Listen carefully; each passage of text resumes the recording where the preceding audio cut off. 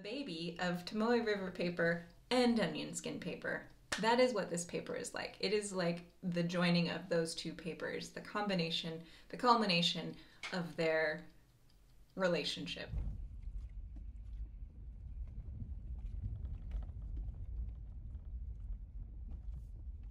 Hello and welcome everyone.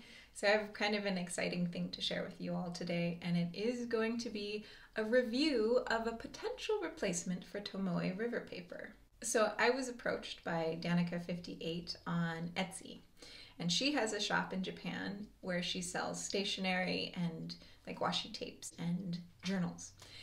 And some of the journals that she sells are made in particular by craftsmen that it sounds like she works with to create these notebooks. And I'm under the impression that she used to make notebooks with Tomoe River paper, but Tomoe River paper is no longer, so she's looking for an alternative and asked me if I could do this review for her if she sent me some of the notebooks. I do want to say thank you, Danika58, for approaching me and sending me these notebooks. First of all, the packaging was just so pristine and perfect, and there was just like, felt like there was no way that these would be damaged. They were bomb-proof.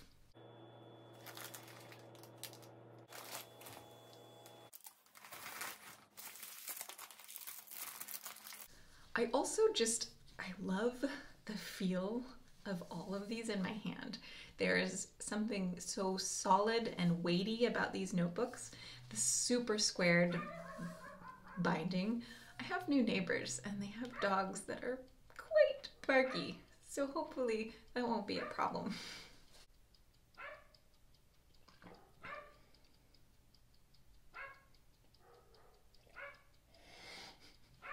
Honestly, I don't remember where I was. I was so distracted. I did this to the cover. I had just put on like a really greasy hand lotion and then picked this up and then was like, oh no, I made it all schmutzy. So these arrived pristine. Ugh, this one in particular is a beast. It feels so fat. They're all the same, about the same amount of pages though. This one's 384 pages and this one's 386, which really gives you a sense of the weight of the paper. This one is 64.5 grams per meter, and this one's 50 grams per meter. So this one's really light, much closer to what you would see in Tomoe River paper. This is actually the one that we'll be reviewing. But I love the feel of these notebooks. The square binding is just extremely satisfying. I don't know, I just like the feel of that. I like the look of it so much. And on the flip side, I love these rounded edges here. Like that makes a book feel really complete to me. Yeah, I really like that. I've seen notebooks that have squared off edges or just squared edges, and they feel not quite done yet to me. And honestly, like, it's those edges that are gonna get beat up over time anyways, so might as well trim them up, I guess, because they're gonna get squished, and maybe having a round edge will make them wear better. I don't honestly know. There's all these different cover options. This one is a soft cover, which is made of kind of a craft paper. I really like the color of this one. This one is also a soft cover, but just a different color. And I like the texture and the variance. It's kind of almost reminds me of granite or a starry night. It's really attractive. Oh, there's even a little speck of red. And then this one is a hardcover, and I don't know, you can maybe hear the difference between the two. And then this one is a soft cover, and this is in the B6 size. So in particular, I do want to do a bunch of swatches on this one and compare it with Tomoe River paper so that we can get a sense of how similar or different they are. And maybe this paper here will potentially be the replacement for the beloved Tomoe River paper. So I'd like to swatch 4 different inks on these papers. I don't have any shimmering inks anymore, so unfortunately I can't show that off, but I did want to pick different types of inks that behave differently so we can really see how these papers react. So this is a Kobe ink, and I think it's a really nice shading ink. I have my sheeniest ink, which is Robert Oster Iridescent. And this one was or it's not Robert Oster, Diamine. It's called Robert, and it was a Cult Pens exclusive. And this one is a sheen machine. And then I have a pigmented ink by Platinum. This is the Brune Sepia. And then last but not least is this ink that I really, really want to love so bad. I love the Birmingham Pen bottling. I love their packaging. I love their names. I love their colors. These caps are the Bakelite caps, so it's really satisfying. I love the size of them. But unfortunately, of the 6 Birmingham inks that I have tried, and this was maybe a year ago now, so they may have changed, they have all been really feathery. I just want to show you. These are all her notes. So all of these notebooks are actually different types of papers. There's the Tora. This one seems to be the heaviest weight. Oh no, that's the heaviest weight paper. Oh, okay. So this one is a smaller notebook in general. Okay, that makes sense. And some of them are lined and some of them are dotted. She also has a blank notebook available, but I don't have that option to share with you. I like the lining of this. This is 7mm, which is a really nice line spacing for me and my tiny handwriting. And I think I need to take off my sweater because the sleeves are going to get in the way.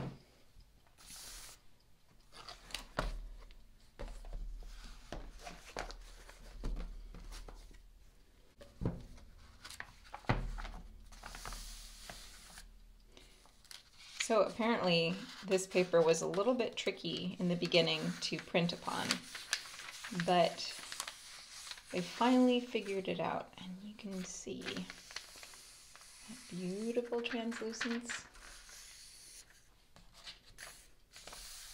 You could almost use it as a tracing paper. Here is a Tomoe River paper. This one is creamier.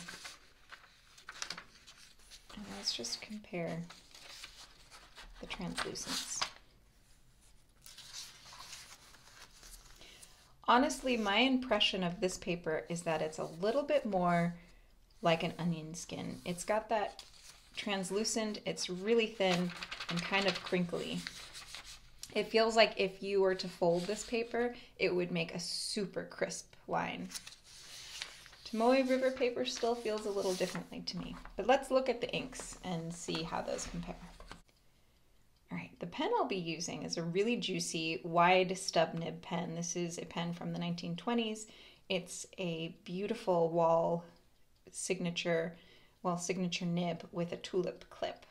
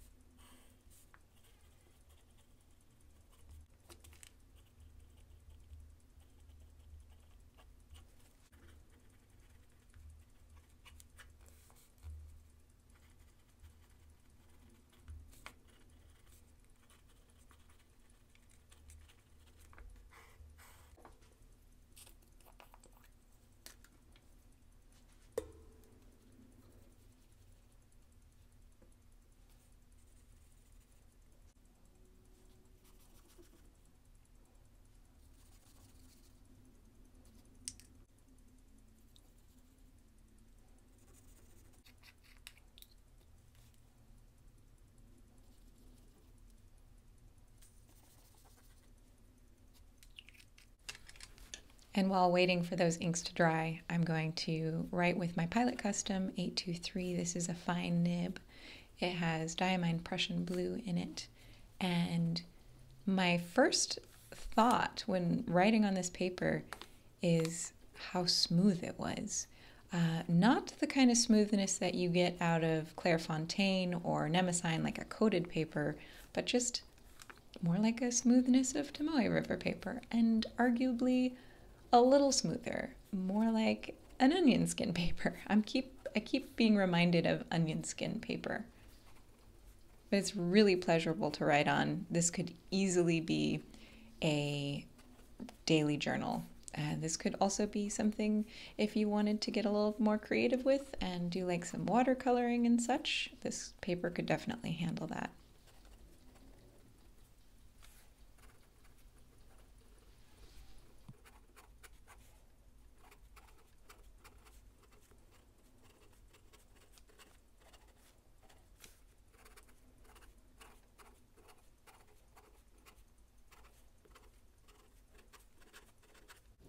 Okay, we're still working with the Danika58 paper. I wanted to test the dry time because Tomoe River paper takes a really long time for inks to dry on, and it's just not a very absorbent paper, which I think is why so many inks appear very interesting, because they kind of like pool and spread out in unique ways that a more absorbent paper, the inks just don't have an opportunity to do so. So I was curious to see in comparison how much longer or shorter these inks take to dry. And now moving back to the Tomoe River paper to do a brief writing sample and then also experiment with the drying time.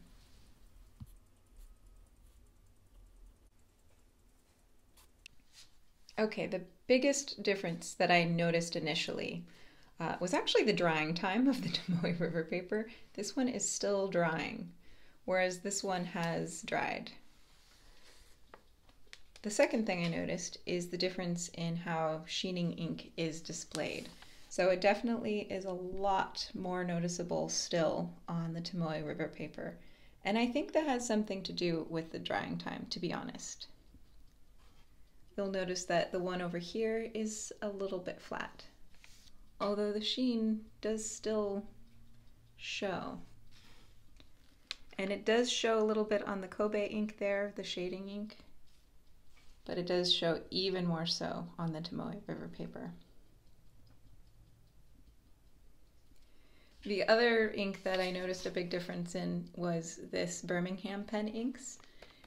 And this one actually laid down just a lot flatter, whereas over here on the Tomoe River paper, you can see that there's a lot more of a varied look. And this, I think, just comes down to personal preference. Some people really like a consistent ink, and some people really like something that's varied. So writing on this paper from Danika58 was definitely really smooth. So if you like smooth paper, this is a great option for you. Believe it or not, the Tomoe River paper felt just a hair bit grittier, which was kind of crazy to me because this is a really smooth paper. You can see down here I did like a drying time and I made a mess. So by 30 seconds, this is all a long drying time. This one was dry in 30 seconds, whereas with the Tomoe River paper, it was still wet after 30 seconds. So if you're looking for something that is lightweight and thin and crinkly and smooth and a little bit translucent like the Tomoe River paper, definitely this feels like a really good option. It does behave just a little bit differently though, as you can see. This is the Tomoe River paper and this is the Danika58. And notice that there's actually a lot more bleed through, which is surprising because Tomoe River paper is known for being a really stable, sturdy paper and can take a lot of ink on the page before bleed through. So there's definitely a difference there. There is still a little bit of bleed through, but it's really not nearly as much as the Tomoe River paper. You can tell this is also a lot more translucent. Okay, so here is my mess. It's like, oh man, you play with fire, you get burned. You play with inks, you get inky. I don't even know where this black stuff came from though. That's the mystery. Okay, anyways, so here are my honest thoughts. First of all, the construction of the notebook.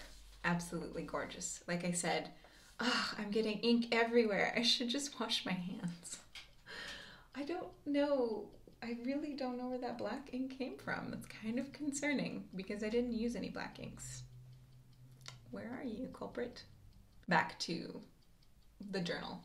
The construction of it is just absolutely gorgeous. This is a really nicely made, well-built, well-constructed journal. It's just, I like the minimal look of it and the design.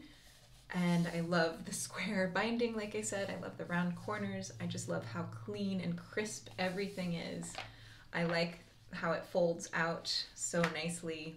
I like the weight of it. It just feels like a really beautifully made journal. The paper, however, I hate to say it, does not remind me of Tomoe River paper. There are definitely characteristics that are similar. It's got that thin, crinkly nature. It takes a little bit longer for things to dry. It does highlight the inks a little bit more than a more absorbent paper. It is somewhat translucent, in this case actually a lot more translucent, but if I were to compare this to another paper, it would actually be onion skin paper. Oh, actually,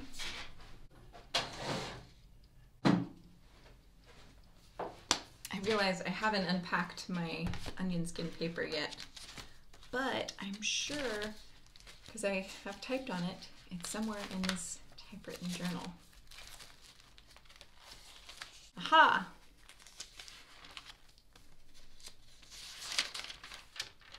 So, okay, this is definitely a lot more thin and crinkly, but really translucent. You can see that's the back of the page. Yeah, it's not quite onion skin paper. Okay, you know what? Let me roll that back. If I were to compare this paper to anything, nothing exists except the baby of Tomoe River paper and onion skin paper. That is what this paper is like. It is like the joining of those two papers, the combination, the culmination of their relationship. So, in a very large nutshell, to summarize, I really love these notebooks. I definitely want to use every single one of these notebooks, which throws everything into chaos because I just settled into a new journal and a size and a system, and I'm like, yeah, I love this one. I'm gonna stick with it for a long time and blah, blah, blah. But now I have these 4 beautiful journals that there's just no way I could not write in these. So I have this crazy idea that maybe 2022 will be the year of just using journals I have and not buying any journals, because I actually have a lot of blank journals now at this point. It's kind of crazy. I really like these journals. I would definitely buy these journals. I even feel compelled to buy these journals from Danika58 for the Traveler's Notebook. What did I just say about not buying any new journals? Anyways, thank you all for watching. If you have any questions, let me know below. And thank you, Danika58, for the opportunity to review this journal. I would like to do another video to showcase the other 3 journals. I just figured today I would specifically look at the one that she originally reached out about and asked me to do a review on. So I'll see you all in the next video. Happy writing.